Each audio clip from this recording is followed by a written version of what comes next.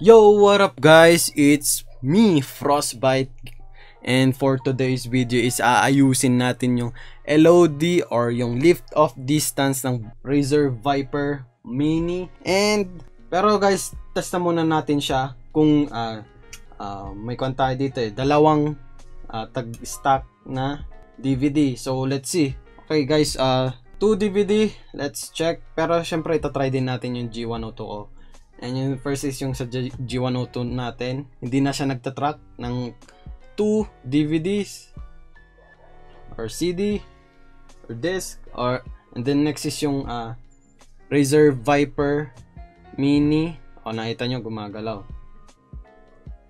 Ito, nag-jitter pa rin siya sa 2 DVD.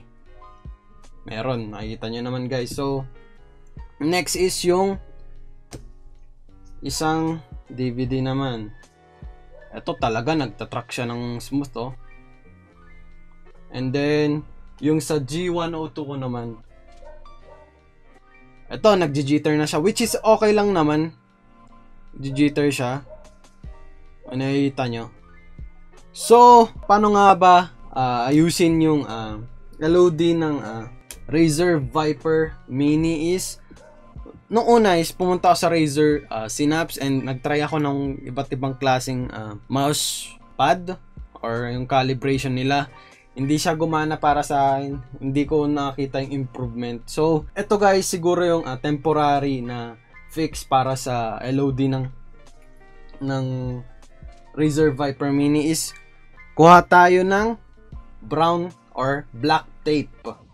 Pwede to, electric tape to And then, scissors syempre. And sundan nyo lang guys kung paano ko ayusin. Nalagay ko na siya pero syempre gusto ko naman ipakita sa inyo guys na talagang gumagana siya. So, wait lang Atin, kuha lang tayo dito sa ating black tape. So, now, ayusin natin to para maganda yung hati. Yan. Ayusin natin yung pangit na tape.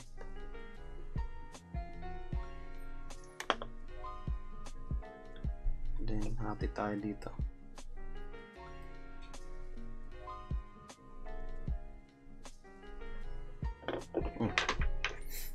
So, guys, ito yung dito na lang para pantay.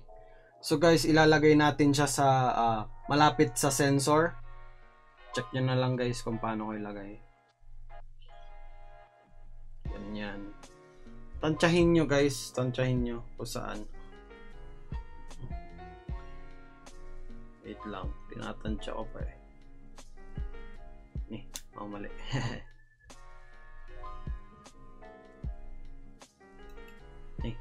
Sorry, napindot. Yan.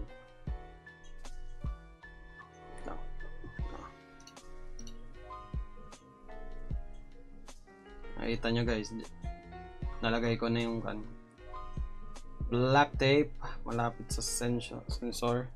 Let's see, gumagana siya. Okay, testing na natin na siya guys sa 2 DVD. Excuse me. 2 DVD.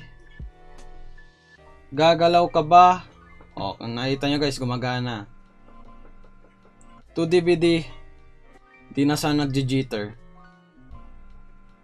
Simpleng kwan lang fix. Diba? Kita nyo guys. Then let's see sa 1 DVD naman. Ayusin natin para masaya. Yan guys, kung nakita nyo guys, hindi na siya nag-jitter sa or nagtatrack sa 1 DVD. Kung nakikita nyo, ang G102 ko, ito talaga nag-jitter, which is okay naman kasi 1 DVD acceptable pa siya. Razer VIPER, wala na, finish na, mukhang na-fix na ata. So ayusin na natin to.